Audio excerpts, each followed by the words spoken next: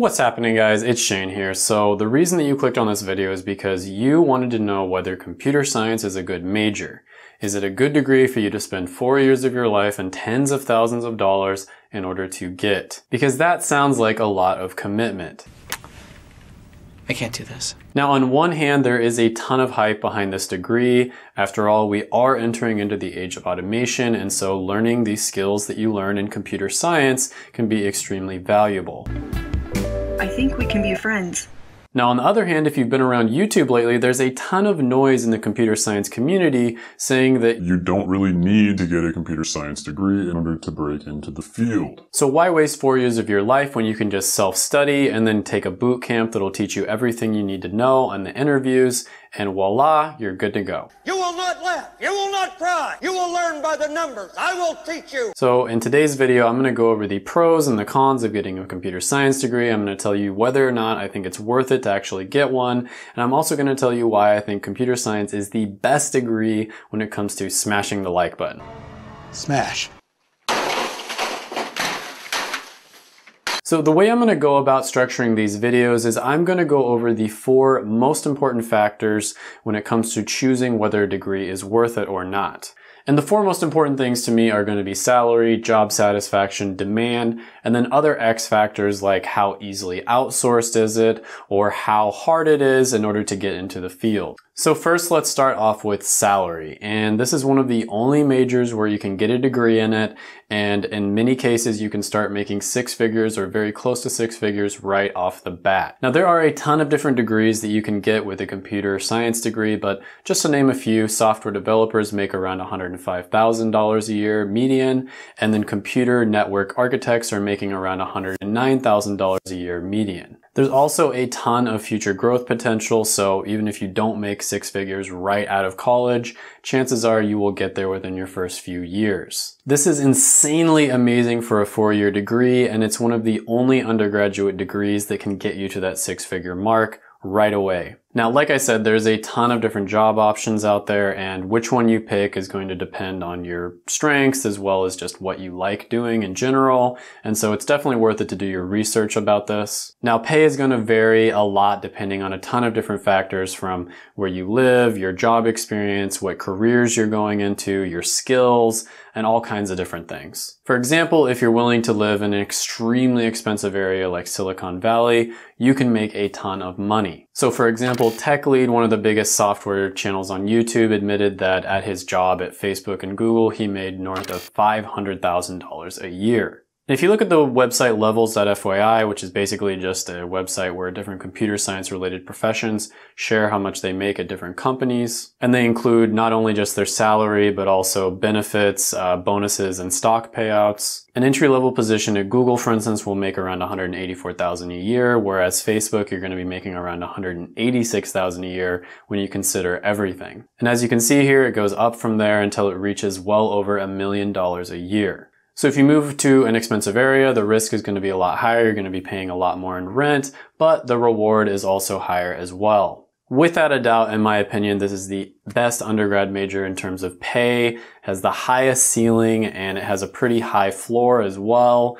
This one is going to get a score of 11 out of 10, and there's only one major out of all the ones that I'm going to review that I'm going to give 11 out of 10. Unbelievable. Now, second on the list, we're going to go ahead and talk about job satisfaction. And this one was really difficult to calculate for this particular major. And the reason for that is because there's so many different options you can go into when you get a computer science degree. But basically what I did here is I took all of the different computer science related jobs that I could find on Glassdoor.com. I averaged out all the job satisfaction scores, and then I multiplied it by 2 so that it would fit on a 10-point scale instead of a 5-point scale.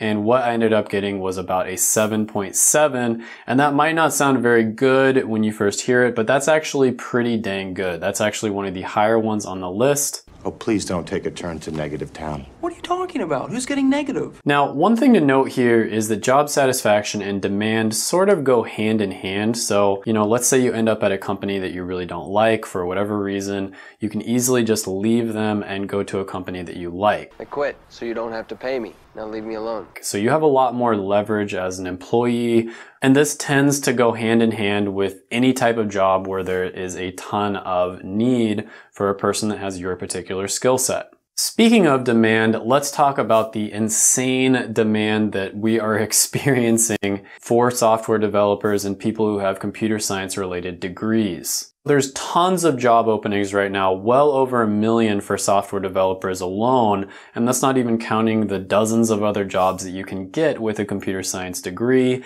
and yet software developers still have a 21% expected job growth over the next 10 years, which is absolutely insane. Now, when you consider the average job growth of all jobs in general on bls.gov is about 4 to 6%, that shows you that it's about 4 to 5 times higher than the average. And that's just a 10-year projection, but just using common sense, we are entering the age of automation.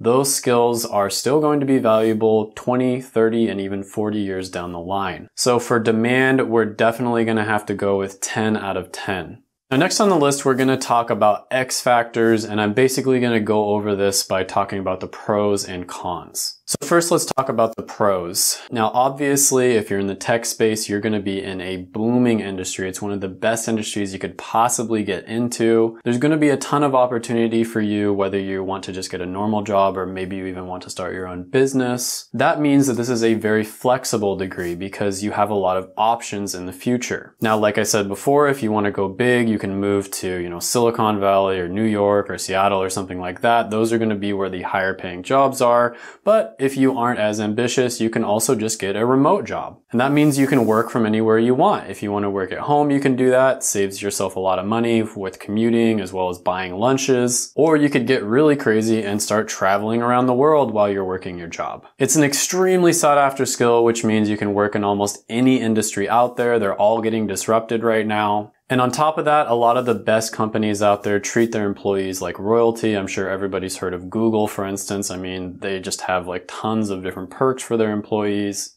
And then there's just a ton of different options for employment. If you want to, you can work for a startup. You can work for a really big company that treats their employees well. You can do a remote job. If you want to be really ambitious, you can go for a more difficult manager role, or if you want to just be really chill and not that ambitious at all. I know a lot of people who have gone into easier jobs that don't pay quite as well, but the quality of life is even better. Now, let's talk about a few of the cons because there definitely are some here. And the first one that comes to mind is your job could potentially get outsourced. There are a lot of extremely bright people from India or the Philippines or other countries that are starting to catch on to this, and they're realizing, hey, I can make a lot of money if I learn computer science skills. And so there is a small possibility that your job can be outsourced. I personally don't think this is as big of a problem as some people make it out to be, and the reason for that is because there is no such thing as one computer scientist doing a project.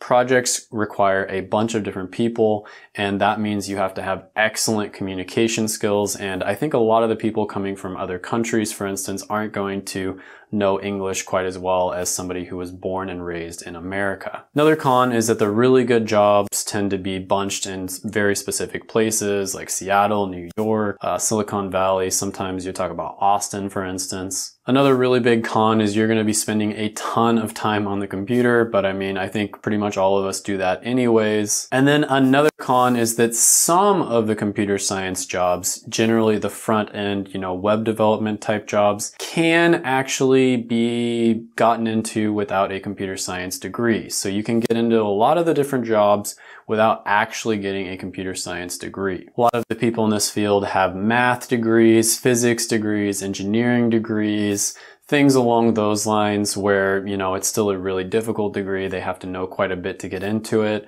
but they're also able to break into the computer science and technology field. There's even some evidence that people are able to break into the industry without a computer science related degree, although this is very rare. I did know a guy who actually dropped out of KU and he, was in computer science and he was able to get a job at Google right after dropping out. But this is an outlier example because this guy was pretty much just like a child prodigy. His dad was a really good computer scientist, and he taught this kid everything he knew from the time he was like 6 years old. Now, another con is that ageism can become a factor as you get older in the computer science field, meaning, you know, when you're young, a lot of the time you'll have to learn a new language in a few weeks or maybe a month, and you have to be very adaptable. But as you get older, it's not as easy to do that. And so a lot of the times companies will kind of phase out some of the older employees. Old, not obsolete. And to combat this, a lot of the computer science people will seek management positions where it's less coding and it's more oversight and that sort of thing. And, you know, in order to do that, you have to develop really good leadership skills, really good interpersonal skills, and that sort of thing. And then although there are a lot of jobs out there, the job market is relatively volatile just because it's such a new and expanding field. You know, you might be doing a great job at your work, but you get laid off for just some stupid reason because they just simply can't afford to hire you. However, this could be a pro or a con because with volatility comes opportunity. Chaos is a ladder. Now, for the most part, with most jobs in the computer science field, you are going to want to have either a computer science degree or a degree that is very closely related to computer science. Again, there's a few exceptions here and there, but those are few and far in between. Overall, the upside definitely outweighs the downside, and this is by far one of the best possible degrees that you can get. So the X factors are going to come out at a 10 out of 10, and when you average all 4 of them, the overall score is going to be 9.425 out of 10. Now, it doesn't end here. You know, everybody is different, and you want to go through the process of figuring out whether you're actually interested in this degree. Because if you absolutely hate coding, or you find out that you're just really bad at math or something like that, you probably don't want to pursue this. Because it doesn't matter how much money you make, if you're absolutely miserable doing something, then you're not going to be happy. So take these ratings that I gave you, maybe you change the X factors depending on, you know, where you live or something like that, and then make another column that basically weighs how much you like this degree and also how good you are, you know, what kind of skills you have, what strengths you have related to this degree. Average out how much you like this degree, how passionate you are about it, and then also how good you are, how much natural skill you have, and put that out of 10. Add them all up and then divide by 5 and you'll get a much more accurate rating for you specifically. But overall, just make sure to check out my videos right here. I made them just for you. Go ahead, smash the like button, hit the subscribe button, ring the little notification bell, and then comment down below any ideas you have on this video or any comments, thoughts, criticisms, etc. And I will see you in the next one. Bye for now.